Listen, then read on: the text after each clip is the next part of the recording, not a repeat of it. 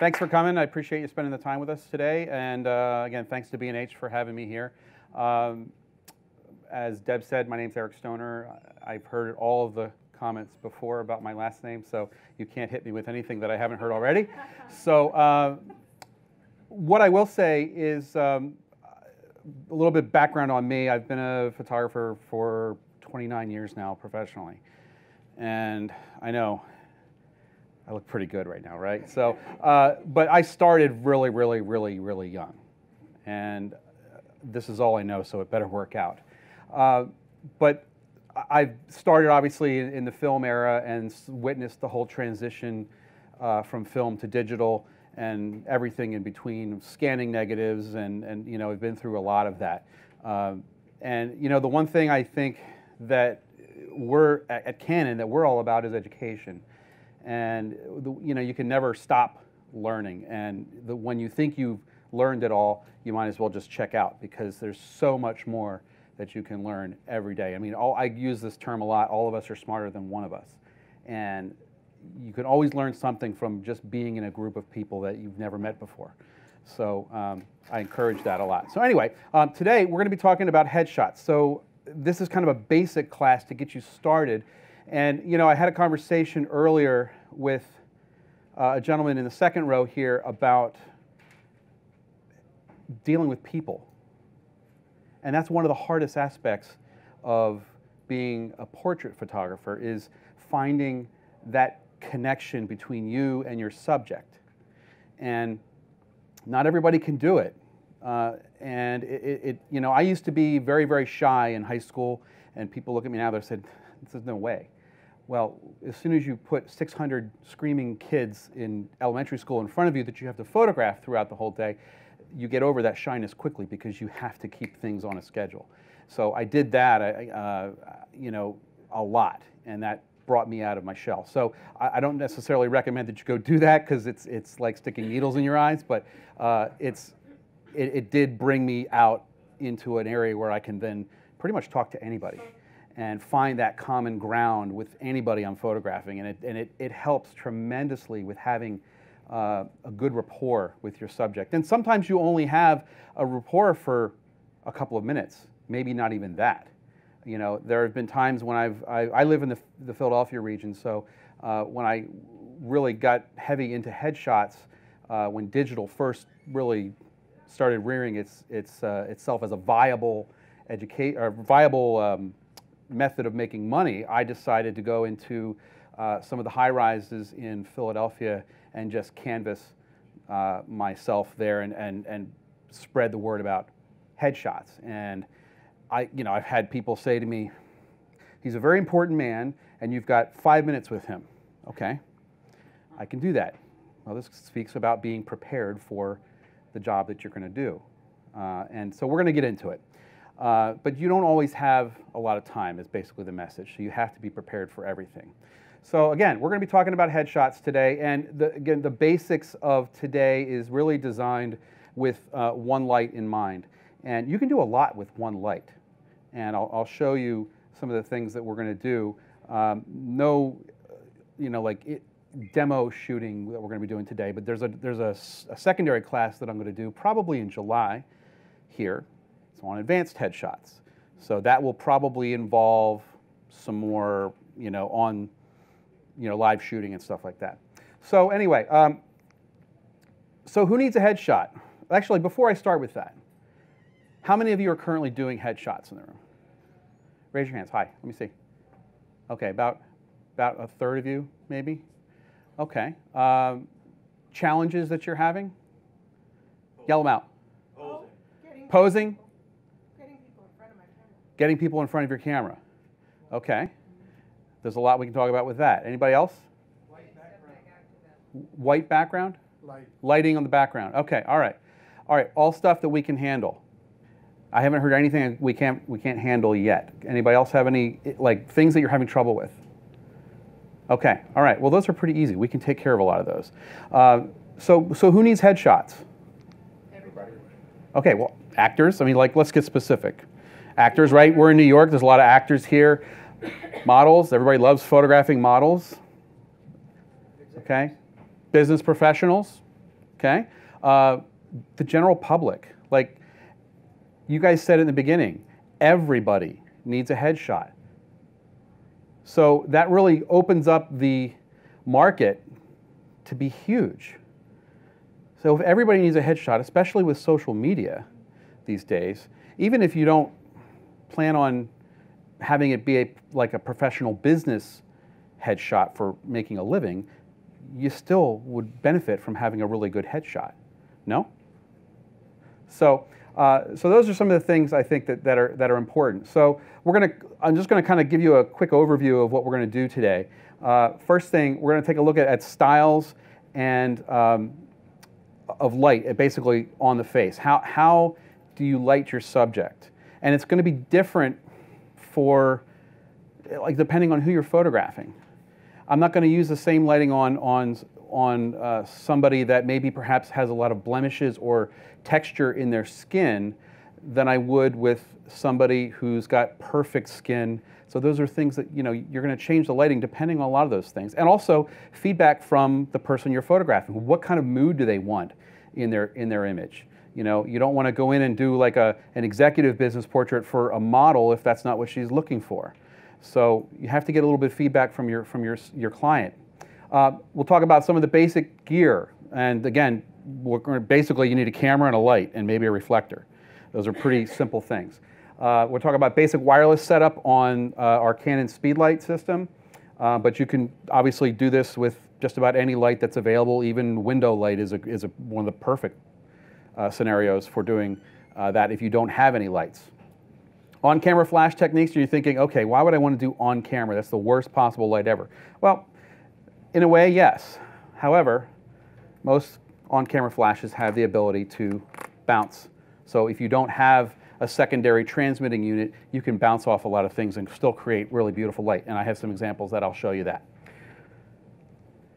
And then we're going to talk about, of course, off camera, which is really the best scenario, because getting the light off of camera, or at least the appearance of it getting off camera, allows you to create shadows. And when you create shadows, you create depth.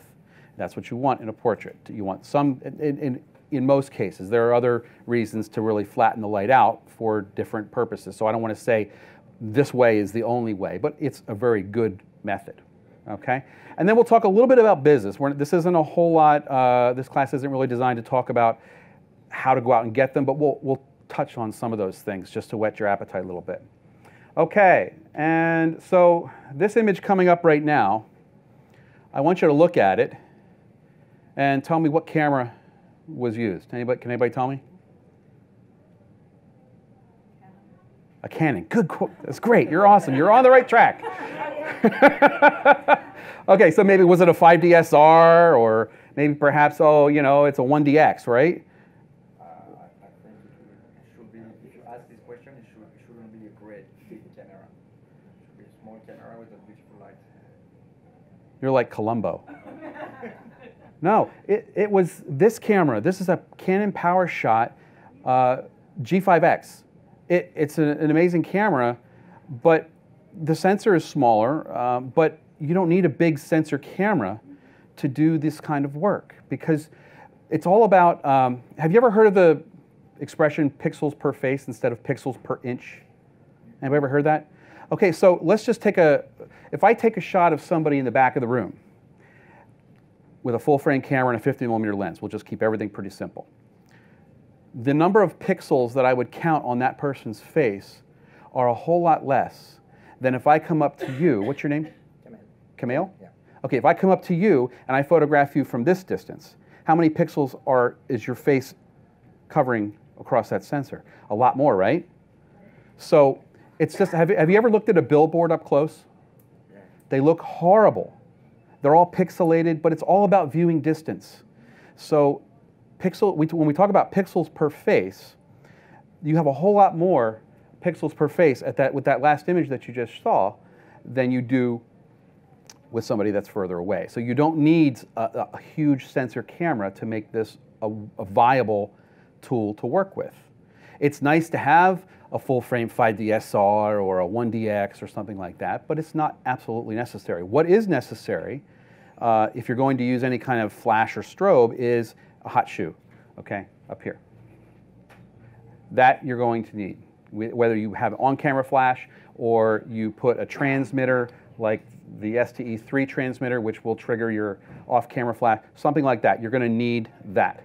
Now, if your camera doesn't have a hot shoe, what are your options? Anybody? Well, if it doesn't have a hot shoe, and if it doesn't, let's just assume it doesn't have a sync cord either, if it doesn't have a hot shoe. Continuous lighting. Continuous lighting, okay, that's an option. Window light. So there are options available, but they limit, you're limiting it at that point. But you can certainly use continuous light for sure. So you don't need a full HDSLR to make this work. I would suggest if you don't have a viable, full-frame DSLR or even an APS-C size sensor, which is a crop sensor like a 7D Mark II, or even a Rebel like T5i, T6i, T7i, something like that, any of those cameras will work, but this is totally fine. Okay? Now I have to put any nice Canon PowerShot will do. All right? Okay, now, many types of lighting and different, types and styles that we'll talk about. Now, there's no one perfect way to do anything. And the answer in everything that I say in photography, the answer to everything in photography is it depends. The answer depends a lot about who you're photographing, what equipment is available, what kind of time you have at your disposal. So let's talk about it. So when I say hard lighting, they might tell me what hard lighting is. Anybody know? Harsh. It's not diffused. Not diffused, okay. What's it look like? Like A lot of shadows. shadows, right. So we create dimension with shadows. Without shadows, you don't have much dimension. That's why a lot of cameras that have the flash right next to the lens, if you're like on-camera flash, that looks just like a snapshot for the most part because there's very little dimension in shadowing. Okay, so this is what hard light looks like. All right, pretty girl, yeah, great. But how do we know it's a hard light? Just by looking at what we're seeing right now. Shadow edges. Shadow edge. Okay, right in here you can tell. Look at that hard edge shadow. It's just like the sun is shining, and like if you were to be walking outside and you have a real hard edge shadow on the sidewalk, you know that's hard lighting. And you can have hard lighting from a soft light source. Why? Distance from the subject. Okay, the sun is this little point in the sky. It's very far away. And so the size relative to your subject is what makes the light hard. So if I take one of these continuous light source that's illuminating me right now, and I put it all the way across the store and shine it at me, I'm going to have a fairly hard-edged shadow from that soft light. If I move close to that light, things begin to change. I'm not saying this is wrong, but I'm just showing you this is an example of what it looks like. So hard-edged shadows. Soft lighting. Way different than the last image, right? We've got beautiful soft light. Does it make it right? Not necessarily. It depends on what the mood we're looking for.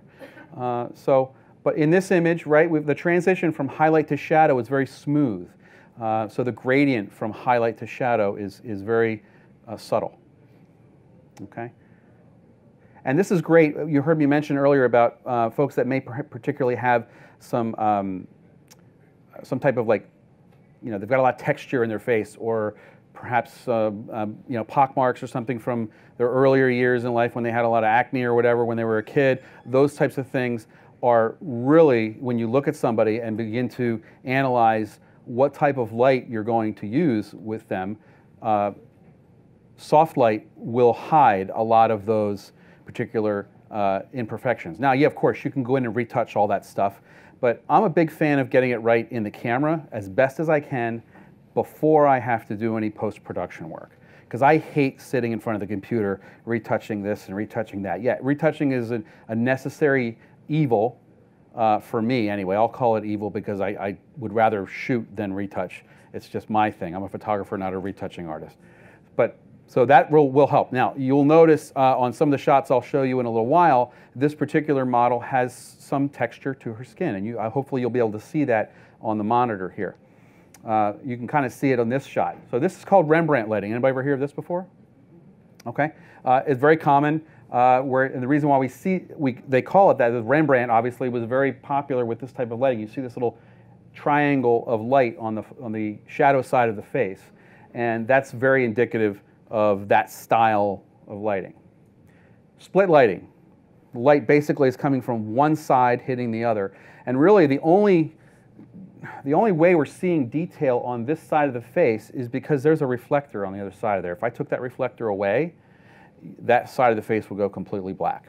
I'm not suggesting that this is a common style of lighting, but let's just say you're doing maybe a headshot for a musician and they want something really kind of dark. There's a reason to use that. The answer again to everything is it depends on what you're photographing. All right. This is again directly from the left, and then reflector fill. Okay. Loop lighting. Anybody ever hear of this? Anybody know why it's called loop lighting? Yeah. Yeah. You're a rock star. Come on up. You're going to teach the rest of this. Okay. So yeah, basically the light is up high and to the left on this model, and then you'll notice that the shadow is in the shape of a loop from the nose there. That's loop lighting. And the cheek that's closest to the camera is in shadow, that side. This is also called short lighting, if you've ever heard of that.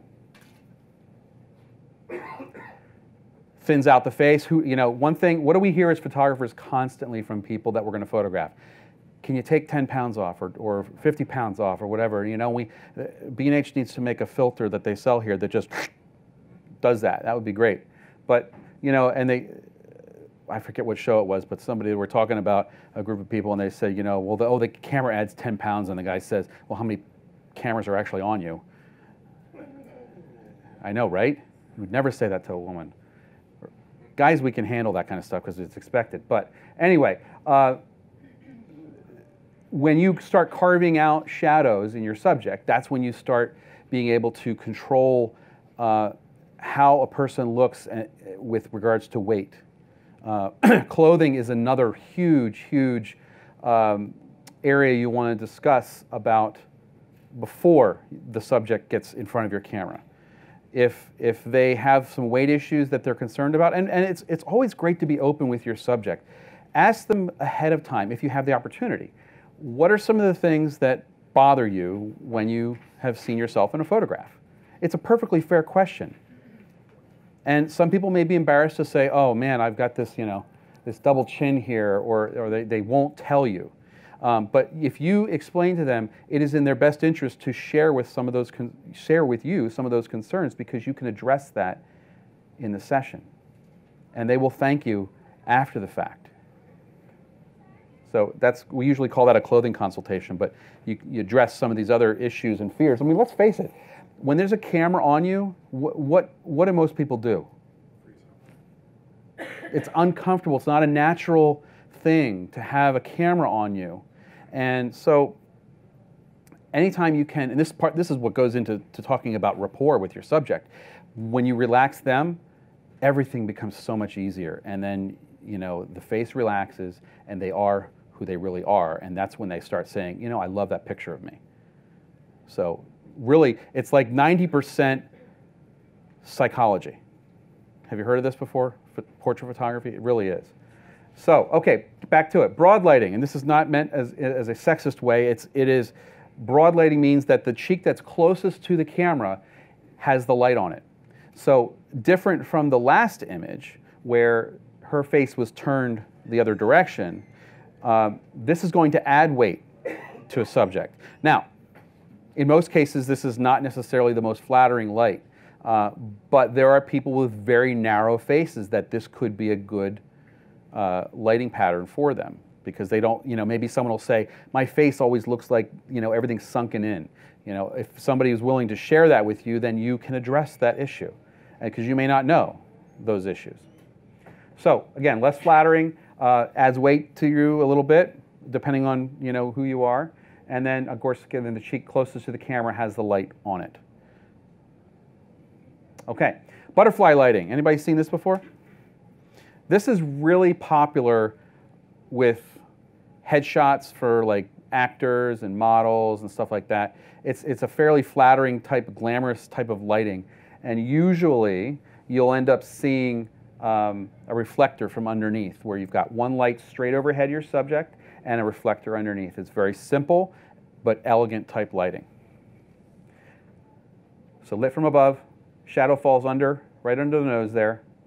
You want to be careful at how high you put the light, because if there's no catch lights in the eye, anybody know what a catch light is? Everybody not know?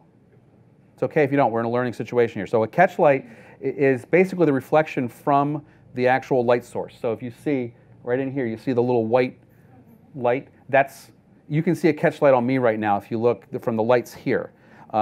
If that is gone, if you don't have catch lights in the eyes die, and so does the portrait, in my opinion. Now, again, the answer to everything is it depends. So if you're looking for that kind of dark, dreary look, then there's always a reason to break the rule. But in general, if that light is too high and you can't see a catch light in the eye, bring it down. You could put the lens literally right underneath the light, and you'll know you'll get a reflection in the eye, a catch light. It is more glamorous. Again, this particular shot there was no reflector, and I can tell that by the fact of the density and the shadow underneath. There's really, it's a deeper shadow. And all photography lighting is basically just the ability to control contrast. That's all it is. Okay. Any questions on that so far? We good? All right. Tools you're going to need. We talked about this a little bit already. They're going to be fairly simple. Any Canon camera will do. Okay? All right. A portrait lens. This is my feeling on portraits. Okay? Yes, people can do portraits with a 35 millimeter or a 24 millimeter, but it's probably not as common, again, depending on what you're doing. But in most cases, anywhere between 85 and 135 is a really good range for portraits. And this lens here, the 70 to 200, this is my #1 go-to lens for a lot of stuff. And it's probably it is the best-selling lens amongst the pros, because it's the workhorse. It does a lot of stuff for you, and it's well worth it. But you don't need that. You could get a 135, you could get an 85, you could even do it with a 50 millimeter if you wanted to. It's going to be working distance from you to your subject. If I'm trying to photograph you, sir, what's your name?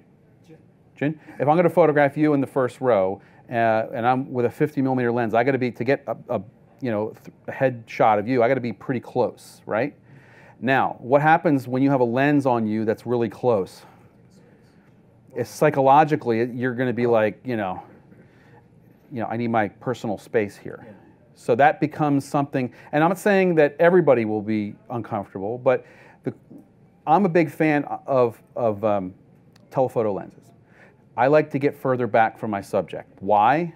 I photograph a lot of children. And what's the first thing you do when you put a camera on a child? What do they do? Touch it. Nice. Yeah, that's one thing. The big thumb right on the lens. That's happened. But generally, when a camera is on a child, and children can have headshots too, what's the first thing they do? What do they say? Cheese. And you get that fake smile and that contrived look. And for me, how many photographs do you need of that kid between the ages of 1 and 18, with them saying the same thing, cheese, and coming up with that fake smile? All right, I want a picture of a child that is real. Them acting and having an expression, a real expression, so that when a parent looks at that, they go, that's my kid. So school pictures is not that vehicle, because everybody, again, doing 600 photographs a day of kids, geez, it just, you can't get around it. Anyway, but this range, 85 to 135, is probably a really good range for portraits. One, because if you have a plain background, it's not going to matter so much. But if you're doing headshots where you've got some sort of texture, or maybe there's an environmental, like an office or something, and somebody wanted a headshot like in their office, but you don't want the background to be super sharp. You want just What's back there? Oh, I can tell it's an office, but it's out of focus, and that's good because you want the focus to go to where? Face. Right. Your eye goes to two main areas when you look at an image. Can anybody tell me what they are? Eyes. Eyes. Brightest. Who said brightest part? Okay, you're on the right track. Area of greatest contrast. Area of greatest contrast. Yes, give that man a prize. And there's one other. Area of sharpest focus. It's natural. Your eyes. Have you ever? I'm a big fan of watching movies and seeing how the cinematography is done. And generally, whoever's talking has the focus, and your eye will naturally gravitate to whoever is in focus. So let's just say there's guys in a car and they're photographing it from the side window, and they're talking back and forth. But you can see both of them. Whoever's got the focus usually is talking, but that's where your eye goes. Focus. Now, you've heard of Ansel Adams before, yes? Okay. Anybody? Okay. All right. I know. So almost everything in Ansel Adams' photographs were in focus. So he was challenged with, all right, so if I take that concept of greatest contrast and sharpest focus is already, like everything's in focus. So now what? Greatest contrast.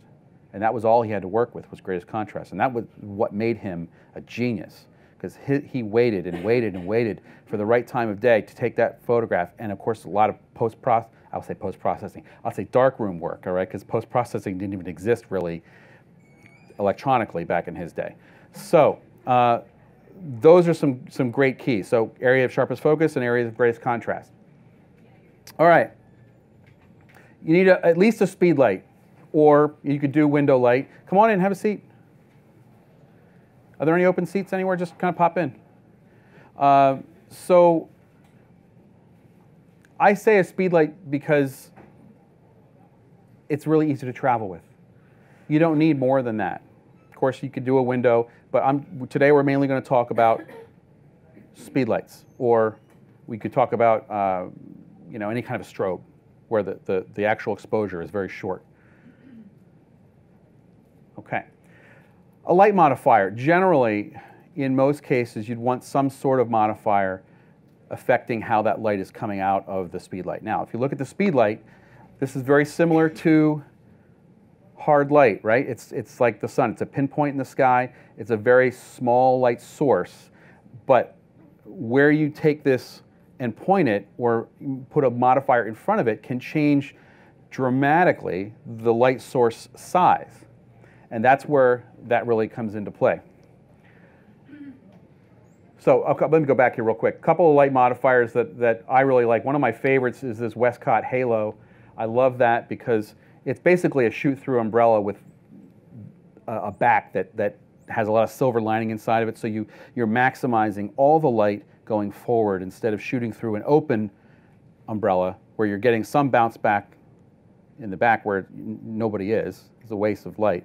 But that light in particular has been one of my go-to lights for forever, and you can do a lot with it. Now also you have some of this like the Westcott Apollo Orb. That's more like window light, and I'll share with you some of the quality differences you'll see in imagery here that we have. And then of course if you really don't have room for those two, you've got things like this, like the Rogue flash bender system, which they're fairly small. You have to be fairly close to your subject with them, but that's okay as long as they're not in the picture, you're good. Reflector. Reflectors are almost a necessary thing when you're photographing people. Unless you're really into contrasty work, reflectors will be a big savior for you. And they come in all different shapes and sizes. I don't necessarily recommend one over the other, but there's one thing I will say is I never use a gold reflector, solid gold. It's, unless you're photographing, for SI and you're doing a swimsuit issue, gold is horrible for skin. You would think, oh, it warms it up, it's nice, but it's overly warm. It's gone too far. One of my favorites is the California Sunbounce because it has a zebra silver gold fabric. It's one of the best I've ever seen, and it does a great job. But virtually any reflector, silver, white, a mixture of those two, or even you could use a translucent material. You can go as far as to say, you know what, I don't have a whole lot of money for that stuff. I'm going to show you in here, this program, a simple white shower curtain is a tremendously great light modifier. And of course the backdrop. Whether that backdrop is environmental, like I already mentioned, or a simple white wall, or any type of canvas, whatever it is, it doesn't really matter as long as it's in key with whatever you're trying to do with what the photograph is about. And white is very common because it's just, there's nothing in the background, it's just very plain. It brings your eye right to the subject. Okay. Now, a couple quick things on Speedlight basics. I'm going to talk about the 600 EXRT. That's the flagship Canon model. But so there's two main exposure modes. ETTL, which is automatic flash. I use that a lot. And people will say to me, how come you don't use manual? You know, I'm a photographer. I got to use everything in manual. Okay, there's validity to that, where you know exactly the power you're getting out of your flash every single time. But ETTL with this system does a really good job. And as long as you know what to expect and how ETTL works, it works basically just like, you know, there's a pre-flash that goes off, and then the camera's metering system reads that pre-flash before the exposure happens. And if I'm photographing you in the front row and you've got a black shirt on, which you do, that's going to affect the exposure that ETTL will give, versus if I had somebody in a white top, that's going to affect the exposure. And all you control that through the exposure compensation, the flash exposure compensation button. And so once that's set, as long as your subject is, you know, fairly stagnant in the scene, it's not going to vary too much. So I use ETTL until it gives me a reason not to use it. And then, so if my exposures are all over the place because the subject is moving and the actual predominant color, either dark or light or somewhere in between, is changing drastically, and I need consistency, then I'll go to manual. So there's always a reason to do both. So manual flash, again, you're getting the same output every single time, and if you are into that, that's fine. However, I photograph a lot of children. They're moving all over the place. That's the beauty of ETTL, because the exposure changes depending on the distance. If my flash to subject distance changes and I'm in manual mode, my exposure is going to change with it. So let's just say this is my light panel right here, and I've set my lights for exposure to be perfect right here. But if that kid moves back over here, I've just doubled that distance and I've lost a ton of light. And so now I've got to go in and fix that in post, which I hate doing. So ETTL works great for a lot of those situations. If your subject's sitting on a stool in front of you, no reason why you can't use manual if you're dealing with somebody that's not going to move around and change that distance from the subject to the flash. So again, similar way of controlling, just use the plus minus exposure button there, and that will change, you know, from 1/128th power all the way up to full power, 1:1. And it's very simple. And you can control all of that from the transmitter right in the camera. Okay, here's again what the back of it looks like. All you have to do to get into, we're going to talk about wireless real quick. If you're doing off camera, just a quick setup for that. You're going to press this wireless button here, highlighted with the yellow square, and then you just basically, the first option that will come up will be all, meaning all the lights that are out there, whether they're in group A, B, C, D, or E, they're all going to attempt to fire at equal power. But since we're only working with one light today, it doesn't matter. You can keep it in all, and you can change the light intensity through exposure compensation or dialing in the manual power. One thing that's really interesting, since Canon has the radio triggering system built into their lights, it works really, really well. Now, when you go into an urban environment like New York City, since you're working with radio frequencies, things can change drastically depending on what's around you. If you're near, you know, if somebody's using a microwave in the area, that changes how things, how the transmitting actually, the strength of that transmitting works. So you have this little scan button here, and this is one of the coolest things I love about this system. You've got 15 channels to choose from, and you hit that scan button, and then it does a scan of all 15 channels, and it'll come back with this graph and tell you, okay, which of these channels is the most powerful right now? And you can use whatever one you want there. So that's really nice. And you'll rarely get this many in New York City. It won't look like this. If you're in a rural environment or even a suburb, usually they're all pretty good. But this is a nice thing to have. Okay, and then for added security, let's just say you pick one of the 15 channels and you're in an environment where there's other photographers working with the same lights as you, okay, the same Canon speed lights, and let's just say channel 4 was the strongest one and all the other ones are garbage. And so you've limited, now all these photographers are using channel 4. Now what? You know, your lights are going to be, they're going to be triggering your lights, you're going to be triggering their lights. So we've added this little, it's a 4-digit PIN or an ID. So that was basically, it's the unlock code for your camera to say, all right, I've got my own, you can program whatever number you want in there from 1 to 9,999, and that's your area, even if you're on the same channel. It's a little security pin. So, but all of your lights have to be set up with the exact same pin, so they're talking the same language. Make sense? Okay. So you press that ID button again and choose a number, and you are good to go. So you can just choose. Oftentimes, if I'm in a group where there's a lot of photographers, I'll just pick, you know, like one of those. I'll change one of those numbers. Some people, whatever, don't use your bank card number, because then all your friends will see. And anyway, if you see a red, this is the link light up top here. If that link light is red, your camera transmitter is not communicating with your off-camera flash. It's saying either the channel is off, or the ID is not correct, or some combination, or both are off. Okay, so that's a warning. So once you see that turn green, you know you've got good communication between your transmitter and your receiving flash, and you're good to go. Now, if that light turns orange, that's giving you an indication that you're sharing the same frequency and channel with somebody else, meaning it's a submaster. Won't affect how how triggering works. Both of you can use the same thing, but it's saying, hey, you may want to change your channel or your ID to let you know. Okay.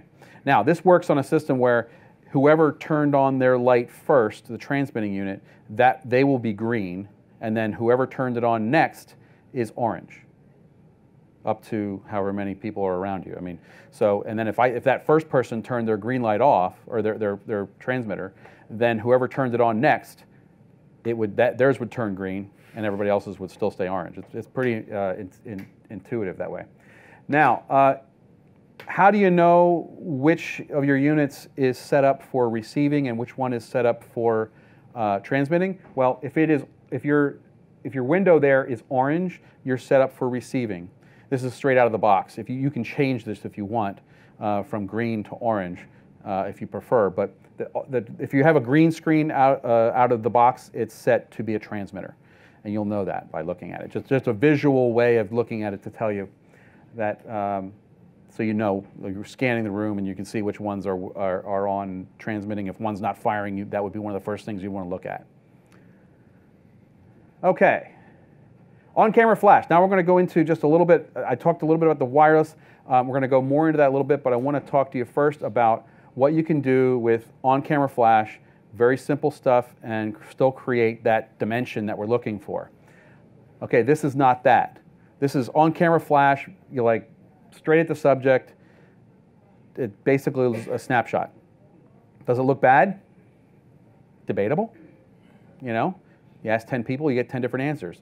But one thing that's interesting, if you're going to point the flash on camera right at your subject, you may want to consider maybe taking the zoom head. Now, this flash, like most speed lights, has the ability to zoom and narrow the cone of light that comes out of it.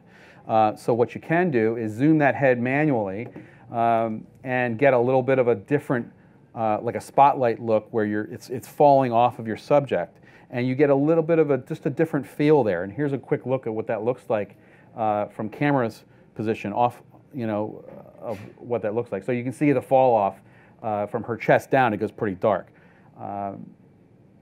It's still an option. Okay. Now, here's the shower curtain. All right. All we did was just hang a shower curtain. You could gaff tape it to a wall. You could put it on a boom arm or a broomstick. I don't care what. Have somebody hold it. Whatever. Now, just aim it enough off camera so that there's very little, if any, light traveling forward. Because if there's some light traveling forward, you're going to end up having two light sources, one from camera and the bulk of it coming from off camera. Make sense? So what you can do if you want, let me do this for you real quick.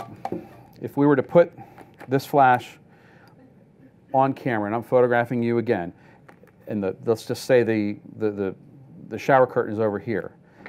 I don't want any of this light traveling forward toward you, so I want to make sure this is enough this way so that I'm not having any of that light hit forward. You could also take a little card, or you can just take your hand and put it there in front of it so that you're blocking any light from going forward. That's a real quick way of getting around it if you are experiencing that. Okay, so back. You can see the flash head is zoomed a little bit here, and it's just illuminating like half of that shower curtain. But we're still getting a decent soft light from it, and of course we have a reflector on the other side. And here's a look with that same setup with no reflector. Contrast is a little, she's a blonde, but if she was a brunette, you'd get a lot more fall off over here. But you can tell from this that there was no reflector used just by looking at the catch lights in her eyes. If you go up closely and look at it, there's no catch light on that other side of the eye. And that's oftentimes how you can tell what the lighting situation was. Now, all I did was add a reflector, and you can tell her hair brightened up a little bit here, and you can also tell on the 3 o'clock position on her eye, you can see there's a catch light there. That's from the reflector. Now, you could use a metallic type reflector, which will kick a little bit more light in, or you could use a white reflector, which will be a lot softer. Oftentimes, you'll have to move white reflectors or a V-flat or something like that closer to your subject to really have it take effect. So white isn't as punchy, of course, as like a silver or a mix of gold and silver.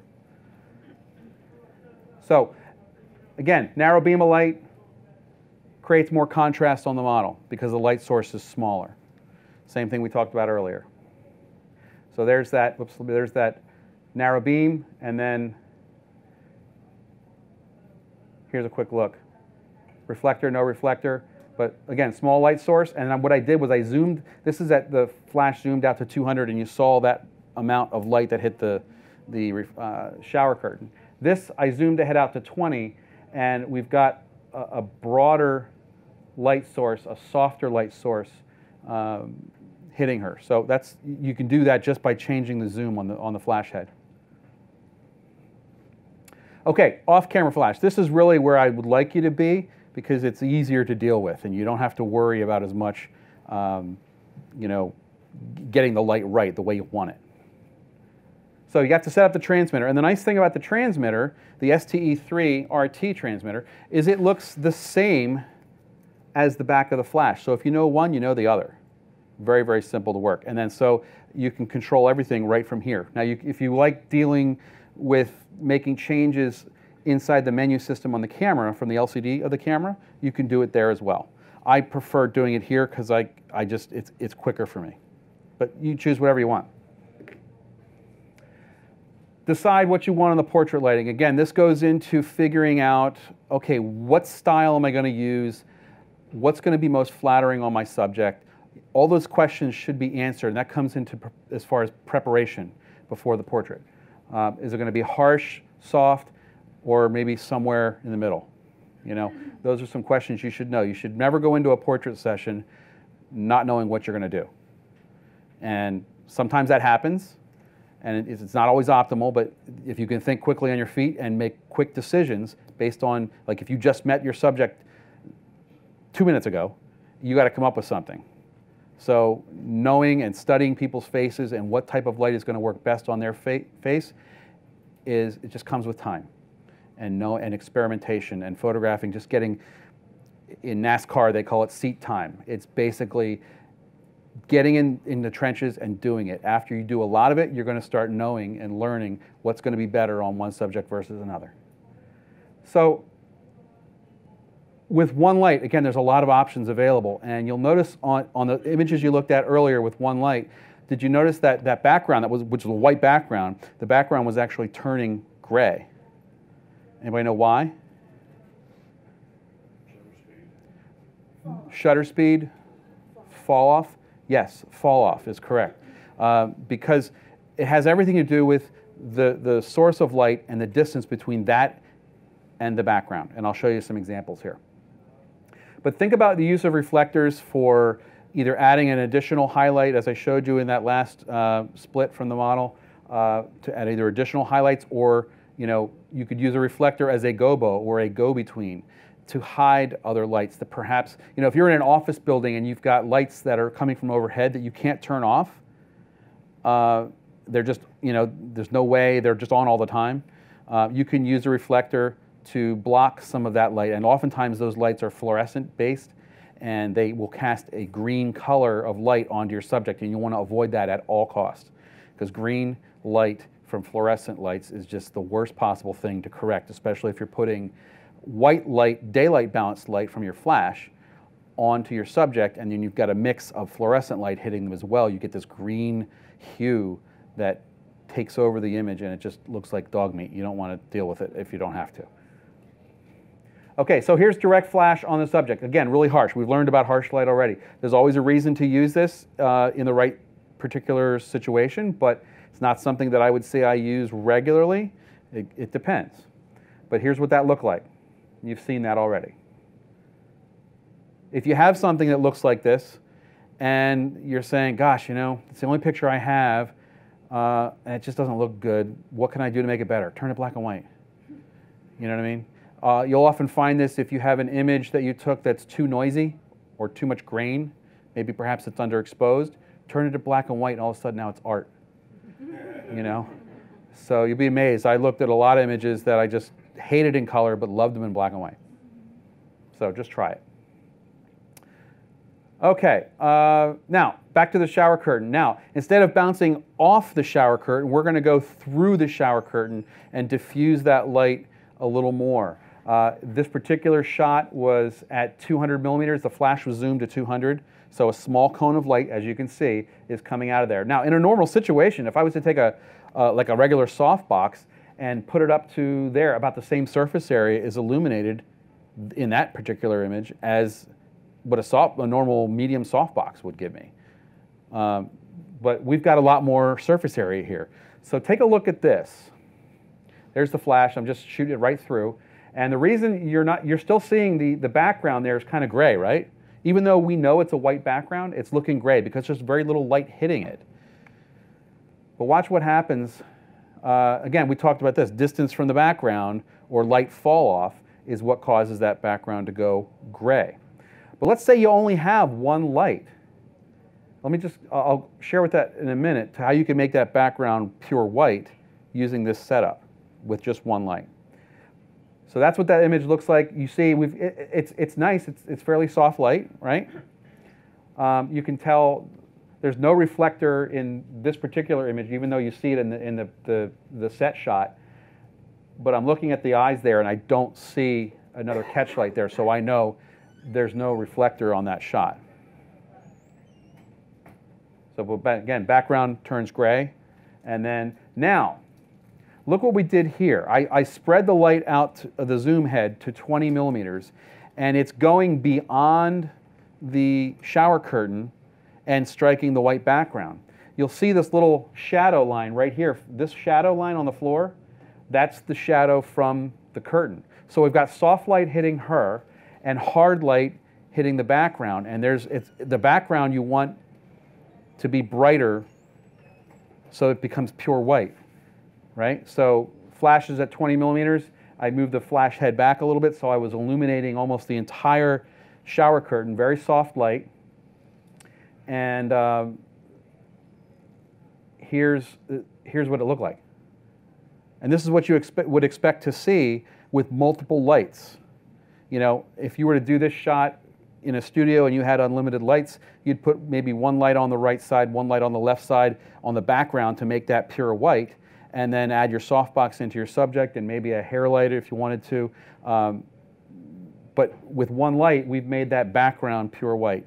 And you can't do that with a softbox because it's all soft coming out of it. And that fall off is going to create an issue. Now, if you were to take the softbox and peel the edge off where the one edge of the diffusion material is striking the model, and then the other part of it, the hard light part of it, is striking the background, you'd achieve something like this. But shower curtain is $3. This works really well, and it's not sexy, but it works. Okay. Any questions on that? Good? Previously, the light was bouncing against the curtain, and now it's behind. Yeah, so the question was, in the previous example, the light I showed you with the flash on camera, bouncing, shooting into the white curtain. So basically, let's just assume it's a white wall. And let's say this is the wall here, and I'm shooting the light that way to create a larger source of light, and that light then is what's illuminating my subject. On this one, I took the light behind the shower curtain, and now I've created a big diffusion panel. And go ahead. The two big differences are the background and the softness of the shadow. So the difference between the background and the softness of the shadow. So I mean, the two situations, the difference between the two situations is the background. In the second situation, the background was white. Right. So And the shadow. okay. So here I'll repeat it. So I know where you're headed now. Okay. So he was saying, okay, the background was a little gray on the shot where we bounced the light into the shower curtain, and there wasn't a whole lot of light getting to strike the background. So that's why that white background went a shade of gray. I could make that, and you're going to see that here, with a grid. If you don't put light on your background, it's going to be black. If you're using any kind of strobe or speed light or anything like that, where the flash duration is short. Continuous light is a little different story. You'd have to make all that light shade so there's no, again, same concept where there's no light hitting the background. But that's basically what you're talking about. So when we took the light behind the shower curtain, and then part of that light was skipping by, and that was illuminating at a much brighter factor than what was hitting the subject. That's what made the background brighter. I get it. And what about the shadow on our face? The shadow on the face, you would see, again, with that shower curtain going through, it's a large source of light. I took the speed light to 20 millimeters so that almost that entire shower curtain was illuminated. Very, very soft light. You saw when I zoomed the head in, it was still nice light, but there was more contrast with that. I'm not saying one's right or one's wrong. They're just different types of illumination. Now, again, getting back to if somebody has a lot of texture on their face and you don't want to show that texture, a big soft light would be in a lot of cases, not every, but in a lot of cases, if that's what you're going for, the answer to that. If you want to hide things that you don't have to want to retouch later, that's the way to go. Now, if you have some guy that's maybe got a lot of wrinkles on his face, and you want to show that texture for aesthetic reasons, then harder light is going to be your answer on that. The answer to everything is it depends. You just need more space. Right. So okay. So moving on. Now I've added a grid onto this light. All right. And you'll notice the background is going way, way darker because there's no light hitting it. This is all about painting with light. If I want something in the background to show, I've got to put light on it, whether it be white light or a colored gel or something like that, or just, if you want to see something back there, you have to light it. It's like painting. If you just paint a portrait of somebody and don't paint anything in the background, you're just going to see the painting of the subject, not the background. You've got to add chunks of light where you want the light to be able to see. So your eye, the viewer's eye, goes where you want it to, but you know, you're seeing what I'm here. Look at the background here. It's not black, but it's pretty close. It's actually a really, really deep gray. But, you know, that's what that type of light is doing. Now, what I've done, if you'll notice, I'm not taking that light and pointing it toward the background. There's a term called feathering light, and that's basically just taking the light and moving it. So when you have that grid on there, you'll see it. And it's a lot easier to see with a continuous light source than it is with flash. But once you've done enough, you can basically look at the grid and you start stepping off center from that grid. If you can't see any of the white diffusion material from an angle, then you're good. So, but if you start seeing white light, that white light's going to come through some of the white diffusion material through there. It's just like when you're at the when you're outside and you're at the street light there and you see the do not walk sign, there's a grid on those in most cases. As soon as you go off center from that, you don't see the do not walk sign. Same concept. Except this is prettier. So that's what the grid looks like. A grid, there's a lot of light modifiers that you can add a grid option to. Grids aren't necessarily cheap, but they are a very effective way of controlling that light. And it's not necessarily something you're going to use every time, but I'll say, for instance, if you're going to use any kind of gels, colored gels on a background, let's just say we had a subject wearing red, and we wanted to add a red background to that. If you take white light from your speed light and you have that striking the background, what's going to happen to that red color? It's like mixing paint. If you mix white paint with red paint, what do you get? Pink. So you're going to start really cutting out the intensity of that red color by simply having white light from the strobe hit that background. So that's where grids come in. You turn that light and you feather it away from the background, and all of a sudden that color starts coming alive.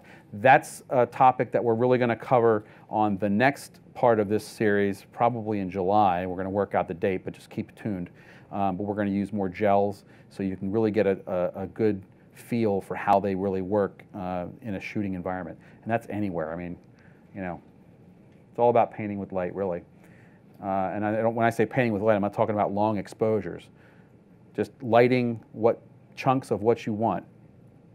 Okay, so a couple other terrific modifiers. I told you at the onset that I love this Westcott Halo. It's basically a shoot-through umbrella with backing on it, so all of the power from the speed light goes forward. These speed lights are not, they're not like, you know, studio packs where you've got like 1,000 watts of light or 500 watts of light.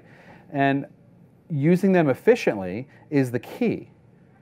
So with high ISO available, that is amazing on these cameras today, you can get a lot out of a little from speedlights. I use speedlights now way more than I do anything else because I know how to use them efficiently. If you shoot your ISO at 100, you're going to be replacing batteries constantly. You don't need 100 for most things. You know, everybody's idea of what acceptable noise is or digital noise is different. Some people will say, I can't shoot anything over 500 ISO. Okay, that's fine. Just expect to go through more batteries, that's all. So, Do you have a ceiling of the ISO? the question is, do I have a ceiling of the ISO that I use? It depends on the camera. The newer the camera, the higher that ceiling gets. Okay, the 5D Mark IV on the table here, my ceiling is 12,800. I've produced 40 by 60 images at 12,800 ISO. They look beautiful. And if they come to a point where they're maybe a bit underexposed and I'm seeing more noise than I'd like, maybe I turn it black and white. And it's now art, right? So, but everybody's idea is different. You know, with the 5D Mark III, my ceiling was 6,400. And of course, if I go to like the 7D Mark II, it's an APS-C size sensor, so the sensor's smaller. And my ceiling is a little lower. My ceiling with the 7D Mark II now is 6,400. But it doesn't mean that I won't shoot over that. But I'm not comfortable in a regular portrait scenario going over those numbers. But I will if I have to. I'd rather get the image and have it be noisy than not get it at all, because I can deal with noise later. You know? So, okay. So one thing, you can use this light, this Westcott Halo. In fact, I think there's some catalogs in the back here because the last speaker was sponsored by Westcott, and they left some catalogs back there. But you can get away with one speedlight in a box, but they also make this thing called the Westcott Triple Threat, which allow you to put 3 lights in there, and you get basically more, you fill the entire umbrella with light, so making your light source a little large. Now you're saying, all right, that's a lot of money tied up in a softbox, and okay, but I'm just saying these are the options that are available for you. But I often use this when I'm going outside, because if I use, and it's a whole other class, but if I do a class on high-speed sync, where you need more speedlights to make these flashes efficient, I've used as many as 6 in a speedlight softbox. The answer to everything is it depends. So, but here's that light. I mean, it's a beautiful light, and the great thing is again, we talked about making the background brighter or dimmer, or like gray or white. You can do that with this light as well by feathering the light toward the background. So you're just using a portion of the light or that modifier to light the subject, and then the other portion is aimed more toward the background. Typically, I'll have this light, you'll see that it's not necessarily aimed right at her face, it's aimed a little bit feathered back toward the camera, and then that way I can use my reflector to fill in the other side. But if I want to have the background brighter, I'll turn the shaft of the umbrella toward the background, and I'm using a different portion of the umbrella to illuminate my subject, and the reflector can still stay where it is, and it works. So that's why that's one of my favorite lights. It's very versatile. I can use it in just about any situation, unless the only one I don't use that for is gels, because it spreads lights everywhere, and I need that control of having grids on a softbox to be able to control that light. Now, this is called the Westcott Apollo Orb, and this is basically a flat front softbox. It's fairly large, and this is the closest thing I think that emulates window light. Now, again, the relative size of this box to the subject, you know, is very, very soft here. When I'm this close, you move it back, and it starts getting more contrasty. So those shadows get deeper. So you can do a lot.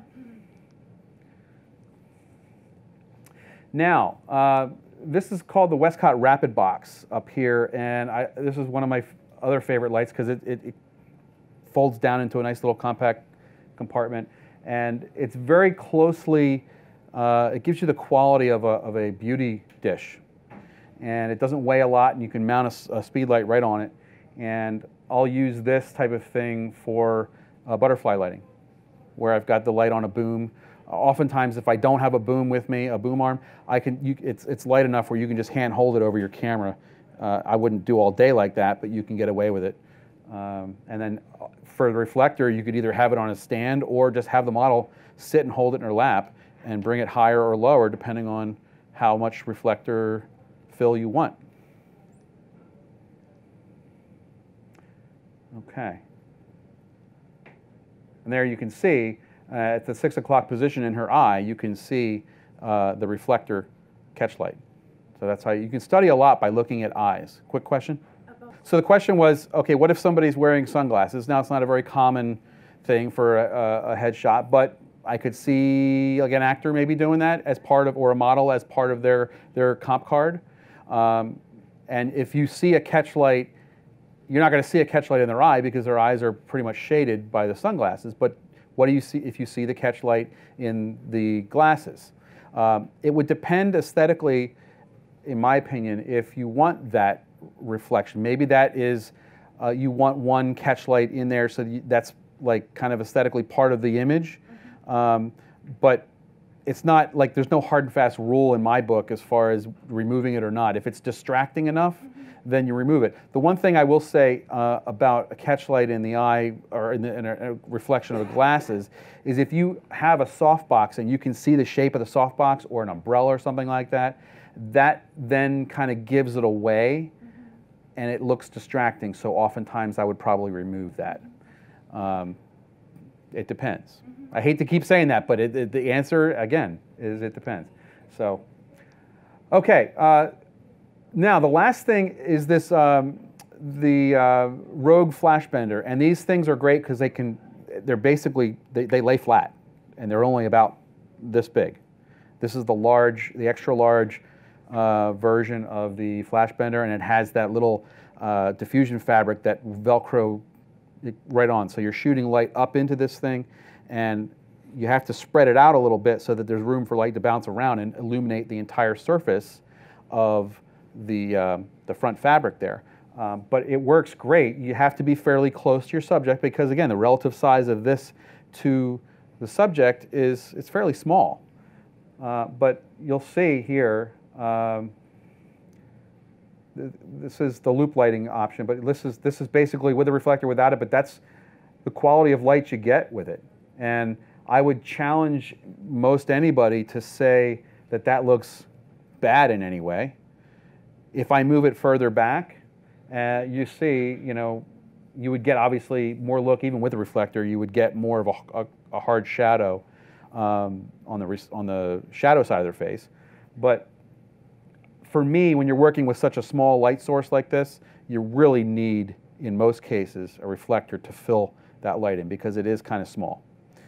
But for those that are traveling around doing stuff, if you're, you can throw it right in your luggage bag and it lays flat, and it's a really good solution if you don't want to travel with a lot of stuff. Okay, workflow. There's a lot of, when I say workflow, I'm not necessarily talking about post-processing and a lot of stuff like that. Although that's a big part of it. What I would say, I'm going to change this up a little bit, and I'll say one thing I like to do, and my way's not the only way, is I like to have my subjects see their images as they're coming off the camera. You're going to get a lot of people that will, that will say, "Ugh, I hate that." Have you ever listened to yourself on an audio recording? Do you hate it? Yes. Yeah. But everybody else is used to hearing your voice and how it is normally, and they don't complain about it. It's just a thing that we have. Well, the same thing when you look at your own photograph. And I think part of the reason is that our entire lives we've spent looking into a mirror and seeing things the way that the mirror produces our reflection. And when you see a photograph, it's a complete mirror image of the mirror, the thing that you've been looking at for all these years. So it's different. So if you wear your part this way in your hair, what you're seeing on a photograph is different than what you're looking at in the mirror every day. Something isn't quite right. So you can't put your finger on it, but it just doesn't look right. And that and vanity, everybody always likes tearing apart the way they look. But you don't look as bad as you think, trust me. All right? So, but I like to shoot either, now with the 5D Mark IV, what I'll do is I'll carry my iPad with me and I'll shoot wirelessly right to that, and the images come up, and I can say, look, here's the series, tell me which one you like, and they're just, oh, I like that one. It's speed, and we're in a fast-paced world now. Digital, the whole idea is, in most cases, you want things done quickly. Yesterday. I need it yesterday. It's just a faster workflow. Now, some people will say, I don't want to show anything that's not retouched in some way. Well, okay, I get that. And there's a reason to do that, and it depends on the situation. But in a lot of cases, maybe perhaps you're going and photographing a group of attorneys or accountants or whatever. You're photographing a whole office of people. And you don't have, why would you want to retouch every single image that you did and waste time on images that they're not even going to buy, where they will only need one? Most people can look at an image and say, you know what, I like the expression of that, let's go with that one. And then you can go back and do your retouching. Now I realize presentation styles may vary, but let's just assume that you need things yesterday. I shoot RAW almost exclusively because of the latitude. Now, in most cases, if you're going to be doing these headshots, you can totally get away with doing JPEG and have perfectly acceptable images. But if you need to tweak an image, or maybe the white balance isn't quite right and you need to tweak that, and it looked good in your camera, but maybe when you get it in your computer that's color calibrated, maybe it doesn't look as good as it should. Well, RAW will allow you to change those, whereas if you did it on a JPEG, it's like it's an instant thing. Basically, all the settings that you had in the camera are baked into that JPEG file. So it's harder to really change that file. Well, it's impossible to change that file without doing any damage to it, because the JPEGs are compressed. If you take an image, you save it, it compresses it and saves it again. But you don't have that latitude that you do with a RAW file. Not saying it's the right way to do it. That's my way of doing it, and that's a lot of people's way of doing it, because it's a safety net. If your exposures are off for some reason, you've got latitude in the RAW file where you can save it, whereas a JPEG, you may end up having some trouble. Retouch as soon as possible once they've chosen the image, and I do that usually either the same day or that night and get them to them the next day if I can, even if they didn't ask for it the next day, because I'd rather over-deliver than over-promise. Because as soon as you say, I'll have it to you tomorrow, if you deliver it 2 days from now, they'll be like, you didn't deliver it on time. And that's a reason for them to say, maybe we should try somebody else. Yes? Do you ever suggest to a client what needs to be retouched? Do Or I- is it always up to him or her? The question is, do I ever suggest to a client what needs to be retouched? Well, that could be a very slippery slope. Exactly. Because you could say to somebody, that thing on your forehead really should go. You don't want to offend anybody, okay? So this is why I suggest, it's not, my wife always says this to me, it's not what you say, it's how you say it. And there's merit to that,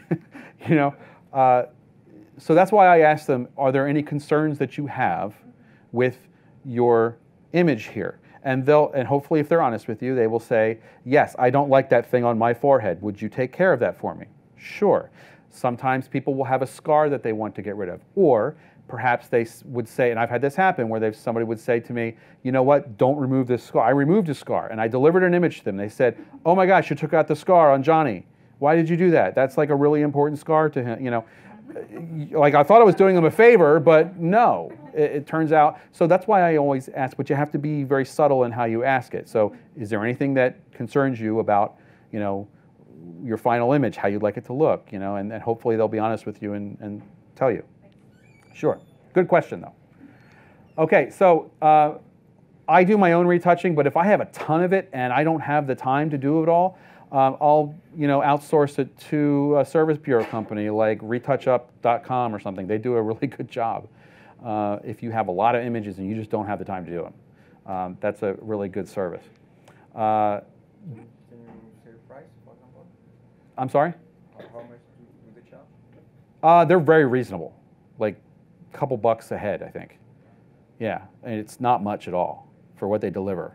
It's and I'm sure there's different levels of service, but check it out.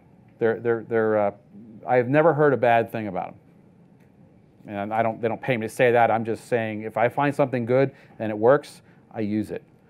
Same thing with like the Westcott modifiers. They don't pay me anything. They don't give me anything for free. I use them because I like what they do, and they're reasonably priced, and it's just a good thing.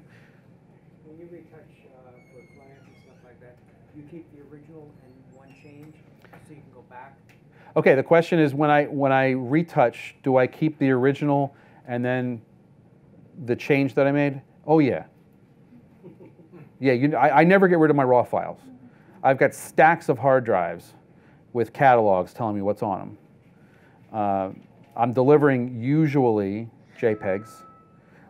If it's for a commercial client or something, and it's going to be like for a print ad, they'll probably want TIFF files.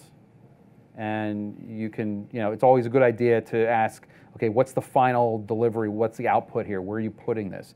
Is it for web, for your website, or is it going to be in a print ad or an annual report, something like that, that's printed? You need to know those things ahead of time so that you can deliver what whoever's doing the printing, what their workflow is, what files do they need. So if you take care of those things ahead of time, answer those questions and deliver what they want the first time, they're going to have you back. So, good question. Did I answer the question for you that way? Okay, good. All right. I want to make sure I answered it. So whether you're delivering files or prints, again, find out what they want. We're in an age now where delivering digital files is very common. So, back in the film days, it was like, oh my gosh, you're going to sell your negative to them? It was like unheard of. Or even in the early days of digital, I can't believe you were selling your files. Print, well, that's not really what everybody needs necessarily. So I'll get to your question in a moment. Okay. All right. So Dropbox is one of my favorite vehicles to get high resolution images, because if you send full res 300 pixel per inch images to somebody's corporate mailbox, like I know at Canon, if you try to do that, it's going to oftentimes either flood their email box limit over the edge, where it'll kick it back and say, I don't think so, or it's going to take them a while to download it. It's easier to put them on a service like this where they can download the images straight to their hard drive rather than flooding somebody's email box with a lot of images. Because sometimes, like, corporations have limits on what file size you can actually send to them, and then they never get them, and you think that it was actually delivered, and it wasn't. So communication is a really good thing to have with your clients as well. Follow up. And that's one of my things. Follow up. It's good for business. It doesn't cost anything to call them and say, hey, did you get the files I just sent you? Are they okay? That makes you look good. Nobody can criticize you for following up. Just don't be a pest in their, the thorn in their side. Okay, a couple of business points here. I'm not going to go crazy with this because that's a whole other class, but a funny thing happens when you don't market yourself. Nothing. Be out there in your community and be that person that everybody knows, and not for a bad reason. You've got to get your face out there, get some really great business cards, and be a specialist. If you want to do headshots, be a specialist in headshots. Now, you could be a specialist in headshots, you could be a specialist in children's photography, you could be a specialist in whatever you want. Have a different business card for every one of those specialties that you do. Because people like people who are specialists, and what they want to know ahead of time, that you're the person I want to go to for this because this is what you specialize in. Years ago, there was a photographer that I knew, and he had a studio in a city, and on one block, it was John Doe's fine portraiture. And on the other block, it was Pixie portraits. And they were joined in the middle with the same workspace. Two different levels of product, same photographer. And it was, it's just, you don't sell a Honda Civic for the price as it costs for a higher end Honda product, right? So specialize in what you want. Like I have a card that's for business stuff, for portraits, headshots like this, and then we have other stuff for children's portraits and families and everything else. But be out there, market yourself. If you don't have any business, ask for it. Go be a part of your community. And what we did in our town was we started a thing with the community center, and we ran a business portrait special for those businesses that were local to my town. And we went out and we said, okay, here's where we're going to be. Schedule it, come on by, and we gave a really reasonable price portrait for that day because we were trying to get our name out into our community. And we had a good number of people show up that ordinarily would never have ever been exposed to our services. What was that price? I'm not going to discuss prices No? here. No, Okay. no, because it's not the right, because it doesn't mean anything. Everybody's price is different and it doesn't matter. It's almost irrelevant.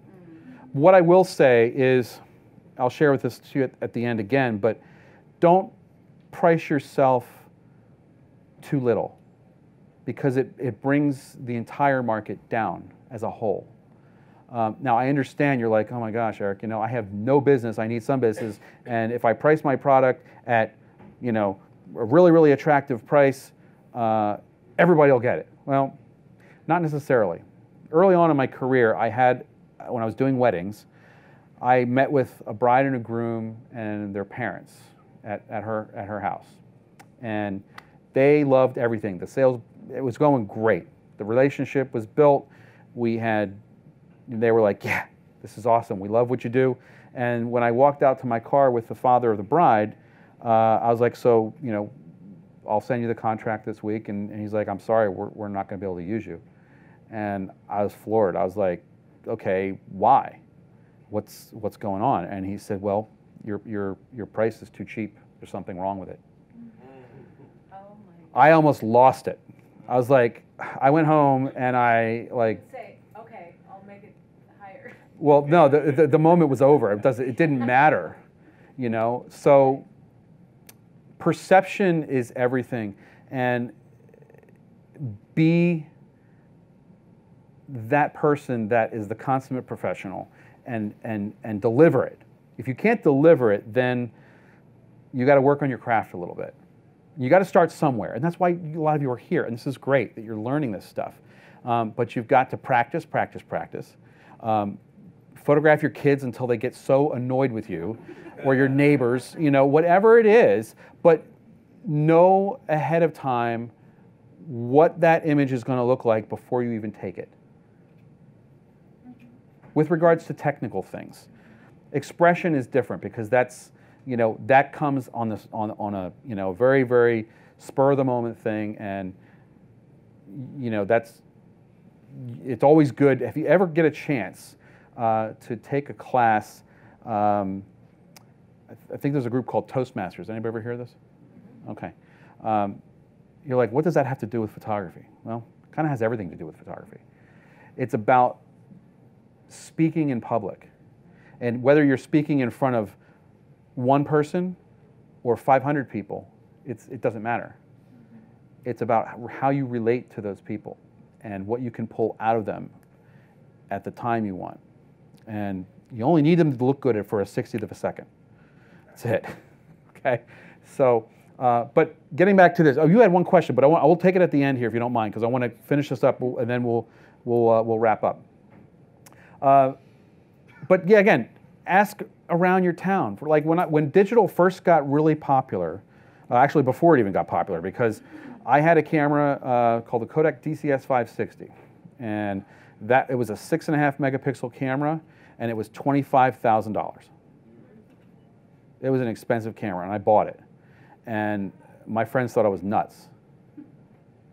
And I said, well, look, I'm going to make it pay for itself quickly, because I have to. You know. So as I said, I went into Philadelphia, and I went up to some of the high-rise buildings, and I went to all the accountants' offices and attorneys and everything that I could find, and I knocked on their door the old-fashioned way, and I said, hey, I would love to photograph your attorneys or accountants or whatever staff you have here that you need, because everybody needs a headshot. Even back then, they just didn't know it yet.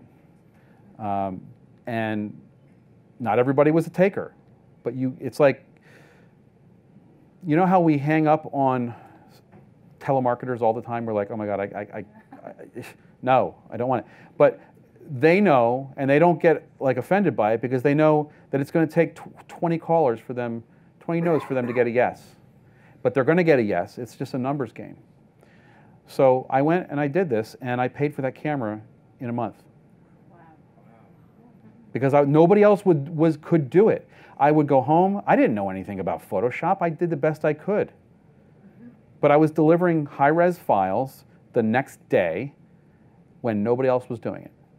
And that alone launched my headshot business. So, and that was when, I don't want to hear anybody complain about memory card prices right now, because 212 megabyte cards were $500. All right, so yeah. Now, I mean, gosh, SanDisk just sent me a 125 gigabyte card or whatever it was. You know, I can't believe how much you can fit on a little memory card now. My mother pulled out a 1 gigabyte card the other day. I'm like, I forgot. I thought I brought a card my sister was in town, and I said, oh, shoot, I forgot a card. And she says, I think I have one. So she pulls out this 1 gigabyte card. I said, I'm going to fit like 3 images on that. I'm like, you know, so, but it was all I needed, and it worked. So anyway, network constantly. I can't stress this enough. Be the person, and don't be afraid to go into your town and ask people for business. They don't even know they need a headshot, but if you present it to them in the right way, you're going to get a lot of no's, but you're going to get some yeses too. And that's how you start building your rapport with your town. And just start there. And then everybody's going to start to get to know you. Go hang out where you think your clients are going to be. Who do you want as a client? Have you defined who you want as a client for a headshot? It's just a question. If you don't know that, you should know that. Charity. Get involved with charity, because those people have a lot of connections. And if they like you, they will talk about you. And you will get business. You can bet the farm that if you give some free stuff to a charity and just be there for them and do what they need and provide that service to them, because you're not looking for a tax break, but you're looking to give back to the community, or whatever the charity is that may be special to you. Do it, because you will get paid back tenfold in what you've given. And again, it's all about the relationship, right? So develop those relationships. Hang out. I told you this before. Hang out where your customers you think it would be. Like, you know, if you want to do headshots for prominent people in your neighborhood or in your city, who are those prominent people? Where do they hang out? What do they do? Are they at the golf club? Probably. Maybe go to the golf club and say to the owners there, look, I want to photograph your staff. No charge. Let's develop some ideas and get those people known to the people that hang out there. And then maybe once you develop that relationship, the owner of the golf course says, I got this great guy who does, or girl who does portraits that, you know, you never know. All these business meetings happen on the golf course, right? You hear this stuff? Try it. So, and then, have you ever heard of this book, How to Win Friends and Influence People? Dale Carnegie is a master, or was a master. I don't think he's alive anymore. But a great book to read. If you have any trepidations about dealing with people and you're just uncomfortable, read this book. And there are a lot of techniques in there that will help you broaden your wings a little bit. It's a great book. Okay, now for a little more on some of the stuff that, you know, the stuff that we do here at B&H is great. I told you about education. I'm in our education department at Canon, and I love to teach. I love to get other instructors in B&H for us to teach here. And but if you want to just tool around at home, if you've never been to the Canon Digital Learning Center, it's a completely free website. There's all kinds of great education on here. And while the web address is a little lengthy, it's learn.usa.canon.com. If you just Google it, Canon Digital Learning Center, it'll take you there. It's a great place. There's all kinds of articles, videos, technical stuff on new cameras that are coming out. We do a blog. This good-looking guy right here does some articles for, it's me, by the way. Have your own headshot done, by the way, people. Get your own headshot, because you know what? How are you going to sell somebody else on your great stuff if you don't have one? Okay? But here, tons of stuff here. There's also, if you're interested in all of the Canon Digital Learning Center website stuff is free. There are a couple of paid online courses here. There's actually more than a couple. This is just one page of them, but there's a lot of good stuff there that you can go and on speedlights and photographing children and landscape stuff. There's all kinds of stuff. Go check it out. That's shop.usa.canon.com.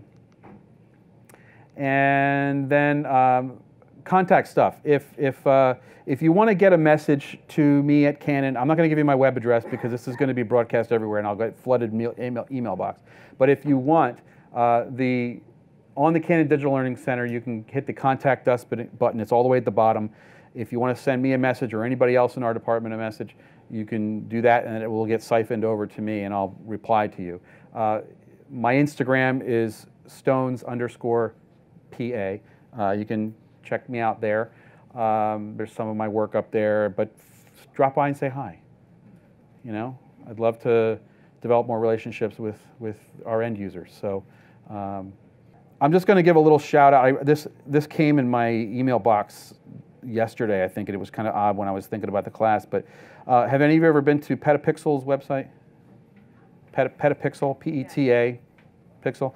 Anyway, this author, his name's Gavin Doran, D-O-R-A-N, Doran. He wrote this little article, says 10 things you should never do as a photographer. And I thought, you know, that piqued my interest. So I'm like, all right, I got to teach him tomorrow. I mean, I think this would be good. And some of these things, of course, will be repetitive. But the first thing is, and again, the title is 10 Things You Should Never Do. All right. Number one is steal another photographer's work. Okay. Captain Obvious here, right? But people have done it, and you know, they find a photographer maybe whose work they really love, and maybe they took an image and say, all right, I don't have any great images, but here's a great image, and you start marketing yourself with that. Eventually, it will catch up to you. Don't ever do that. Be disingenuous about the edit. In other words, don't say it's all that or try to pump something up that's not really there. Like, you know what I mean? Just be real about your stuff. I'm going to skip number 3 because there's a profanity in there. But don't be an S talker. Number 4 is great, and we talked about this. Never fail to prepare. And there's blurbs about every one of these things. I think you should go and read it. Never be impatient. Patience is critical, especially when you're dealing with people that aren't used to being photographed. It's uncomfortable for them. So have a little patience with them. And then again, this helps to get, you know, your social skills to a level where you can talk to anybody. That will help them. Because if you're comfortable and you can help make them comfortable, the whole thing's going to work. Don't expect work to fall from the sky. You know, I'm a great photographer. Everybody's going to just, you know, throw money at me. Doesn't work that way. If it does, please tell me about it, because I would love to know the formula for that. Don't over-edit your work. Photoshop is a great thing.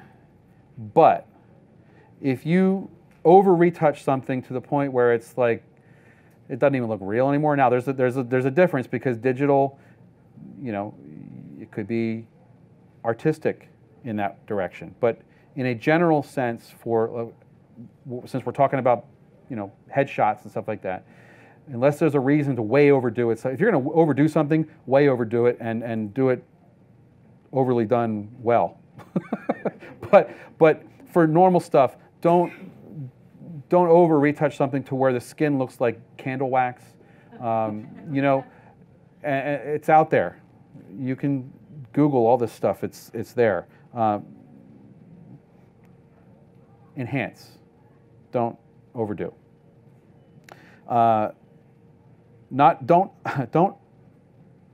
This is not understand your audience. This goes to understanding your audience, and we talked about that. Know who they are, where they hang out, what they do, what their habits are, what makes them tick, what is going to get you in front of them, and have some sort of a common interest that you can talk to them and help sell you and your service and what you do. Sounds like I'm stating the obvious here, but it's true. And I talked about this one too. Don't charge too little, because you're going to then take everybody down with you. It happened in the wedding industry when digital first really got popular and cameras were starting to be affordable. And everybody's a photographer now. And the guys that, I mean, there's still an elite group of people that are making a really, really great living at wedding photography. But not everybody can take that chunk of the pie. And then you've got a middle group, and then everybody else is fighting for the scraps. But the average price of great wedding photography came way down. And it just, you know, and then brides are on the web, on some websites chatting back and forth. Well, oh, I got this photographer for $500 or whatever the price is. And all of a sudden, you're a commodity now. You're not, like, every one of you has a different style and something you bring to the table, whether it's weddings or headshots or whatever you do. So don't get to the point where you sell yourself too short. Because that story I told you earlier about if you're too cheap, there's something wrong with it.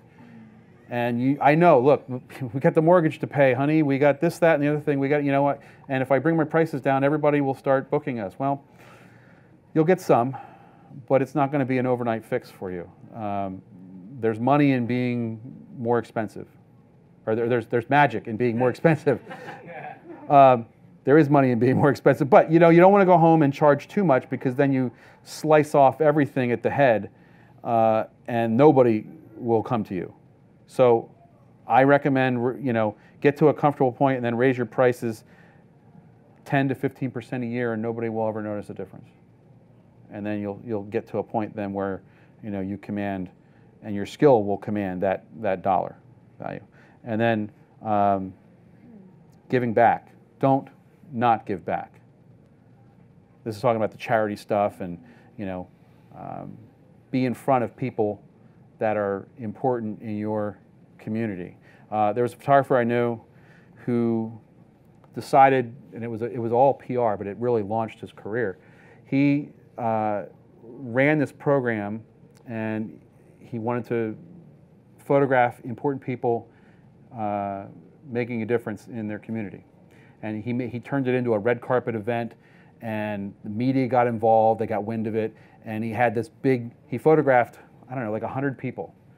And he basically printed, you know, large wall portraits of these people and had them on this display at this gallery. And all these people came, the media came, you know, politicians came. It was amazing. And he did it all for free. He would charge, if the people wanted the portrait at the end, he would sell it to them. He didn't give it to them at a reasonable price, but, you know, so he basically covered for the cost of the show. But man, the PR this guy got was amazing. So that's pretty cool. That's the last thing on this, though. So that was the top 10 of I feel like we're on Letterman here, but the things you shouldn't do as a photographer. And I just thought that was kind of something I wanted to share with you based on, you know, what we talked about today. Because yeah, 10% is technical skills, but 90% of this is up here. And, you know, be approachable. And it's all psychology. It's almost all psychology here with this. So With that, I want to thank you. We are at 6:02, and appreciate your time.